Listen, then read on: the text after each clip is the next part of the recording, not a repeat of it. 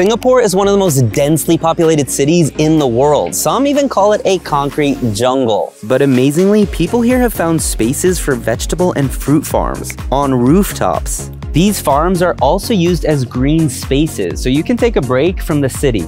I'm finding that there are actually many ways to de-stress and relax too, like a yoga session 57 stories above the ground, or spotting wildlife at a nature reserve. Some of you recommended the Botanic Garden, so I've come here to try forest bathing. The guide brings me through all of the different senses, from touch to smell to sound and sight. Apparently, forest bathing can help reduce blood pressure, boost immunity, and even improve sleep. To wrap up this day, I head to this rooftop bar. This is beautiful. I love the pockets of greenery, this view of the city skyline, and the food.